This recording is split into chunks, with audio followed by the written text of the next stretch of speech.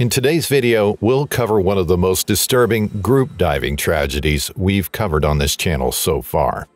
9 divers went diving in a shallow entrance cave called the Shaft, where several of them came into trouble when diving at greater depth than planned and struggled to get back to the surface.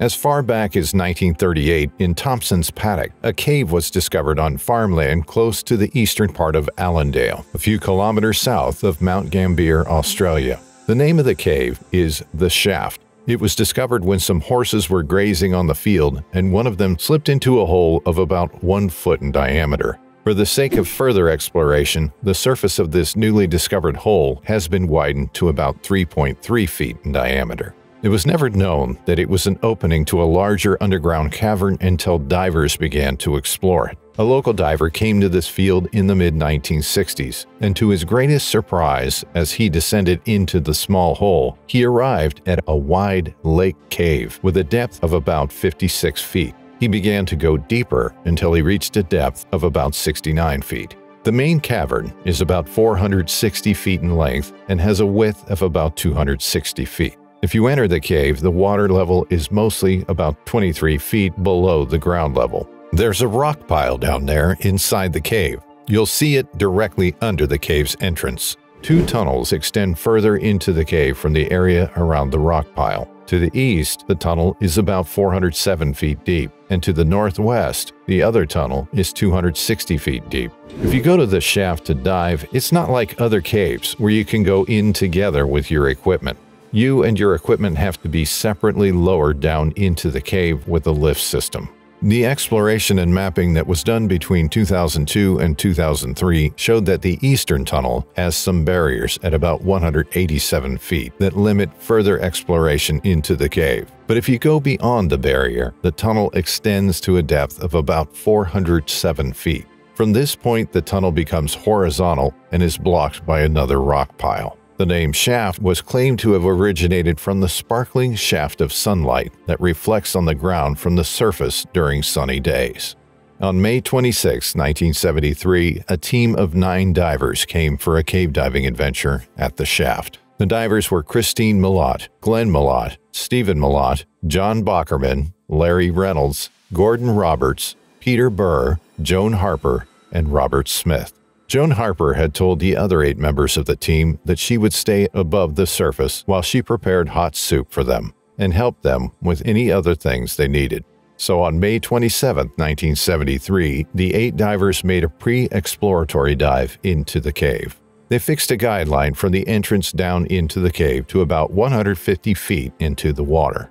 They got to the rock pile that is directly under the entrance to the cave. It's a pile of limestone rubble that is 131 feet high.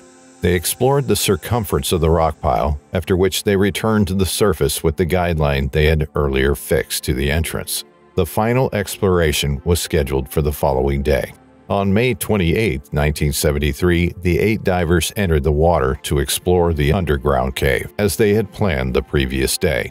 They had refilled their cylinders at Mount Gambier. Within a short time, they got to the rock pile, which they had explored the previous day. Initially, they didn't plan to exceed the edge, which is an extension of the main cavern, whose slope is narrow and goes downward. The area beyond this region no longer has the natural light penetration that comes from the entrance. The rock pile happened to be the safety limit for recreational diving because the other parts of the cave are yet to be explored and are filled with silt and limestone debris. Diving to a greater depth will cause divers to be more susceptible to nitrogen narcosis unless they have a mixture of helium in their cylinders. The 8 divers violated a lot of safety rules. Their guideline didn't go far into the floor of the cave. They had no staging tank clipped to the guideline for decompression while returning, no gas management plan for their dive, and no predetermined diving buddy. Glenn Millott, one of the divers, later explained that going into such a narrow cave with 8 guidelines might have posed greater dangers than they encountered.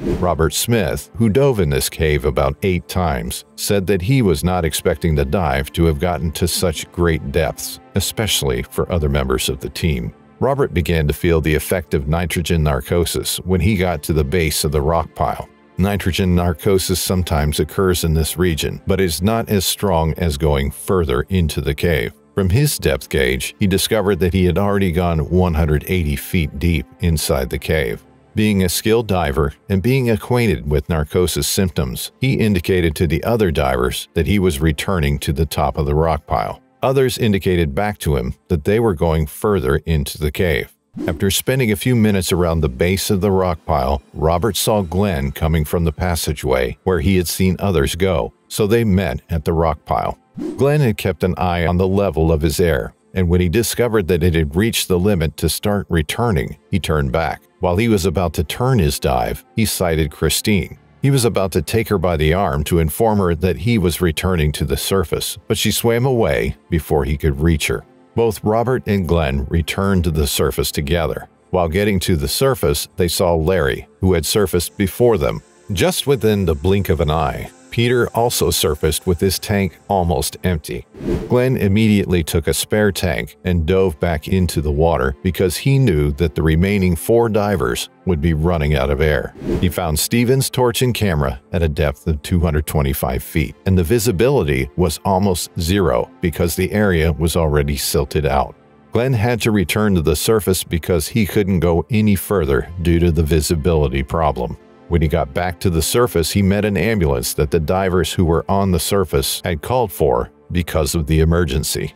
Peter also went back into the cave in the hope of finding any of them, but that wasn't possible either. At this time, they all realized that the other 4 divers had no chance of surviving in the cave.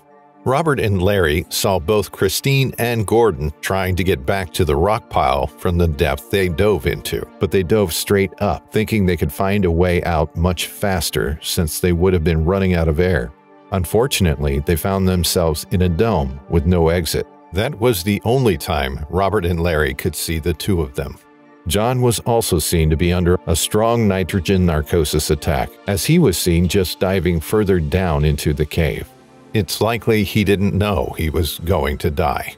On May 29, 1973, the police underwater recovery team dove into the cave and got to a depth of about 200 feet. It was a short search operation because they'd reached their diving limits, so none of the divers' bodies were found. On May 30th, they continued the search, which also proved abortive. So the police had to go for scheduled training from skilled naval officers, which will last for many months before they can return for the search. In the year following, on January 22, 1974, a television film crew came to the site for cave diving. They dove into different caves that were in the lower southeast. So the crew dove to a depth of about 50 feet with a more sophisticated light, which turned the entire cave into broad daylight. One of the crew members, from where he was, looked into the distance to see that there seemed to be a third person behind 2 of his 2 dive teams. They later found out that it was a dead body in a wetsuit. So they returned to the surface and reported what they had seen in the cave.